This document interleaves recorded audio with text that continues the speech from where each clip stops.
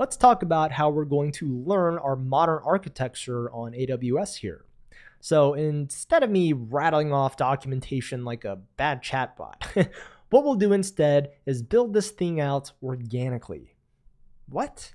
I don't mean like removing processed foods or something from it. What I mean is that, yeah, we could go ahead and start with auto-scaling server fleets and containerization, but that's not a realistic flow. You see, if you were starting this application from scratch with little knowledge of what it will become, let alone how to work with AWS, you're not going to start off with the magnum opus of infrastructures. Instead, you're probably going to start with something like this. Just your computer to start writing code on, and some users that you'd ultimately like to use whatever it is that you're building. And so our approach here is going to be to start simply. What's the first thing you need to do?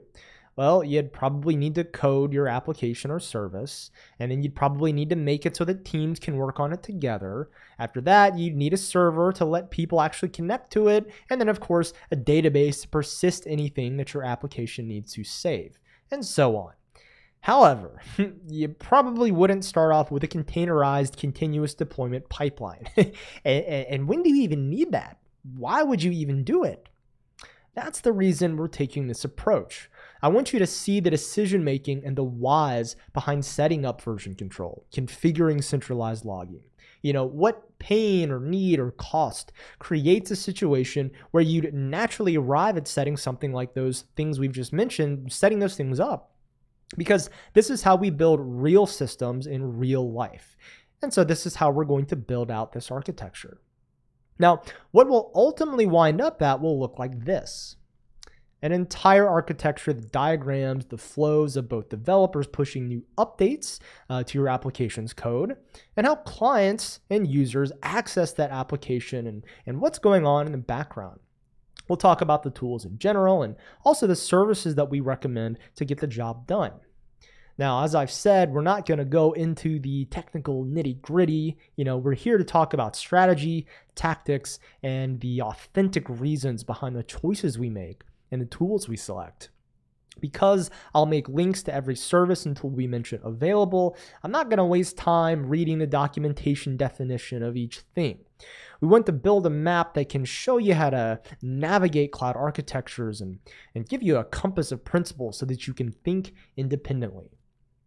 So let me go ahead and answer a question you might already have. What type of applications is this architecture for? Well, the short answer is 80 to 90% of applications out there. Why? Well, because this architecture is the general pattern for almost any web-based application or service.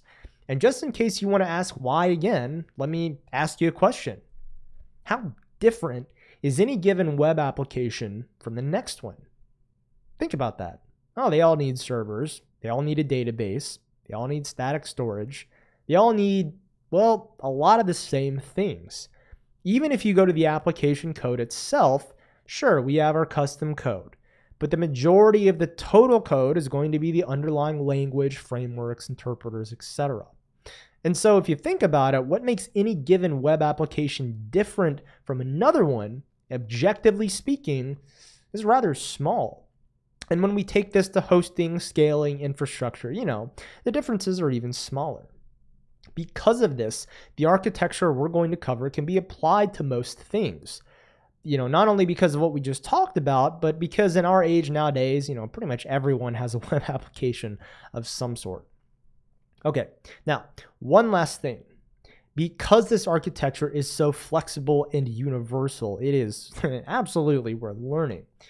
For years, I brushed all this stuff off, primarily when I was programming. I thought, I don't need to learn this stuff. Plus, it'll probably change by the time I'm done learning it.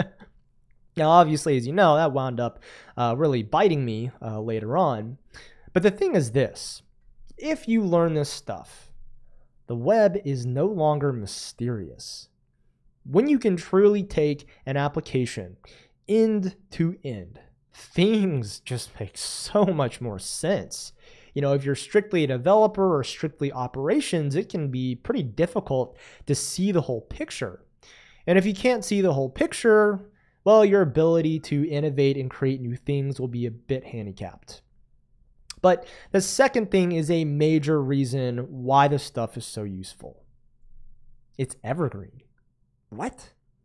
What I mean by that is the stuff we're going to talk about doesn't radically overhaul itself every couple of months. Just like how the SQL language has stayed the same for decades, the way you build out cloud architectures will also stay quite stable.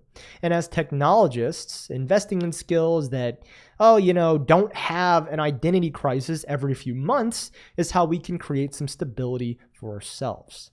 And of course, when you take all of this and add to it the fact that companies want more and more and more cloud, even though I'm pretty sure half of them don't even know what they mean when they say that.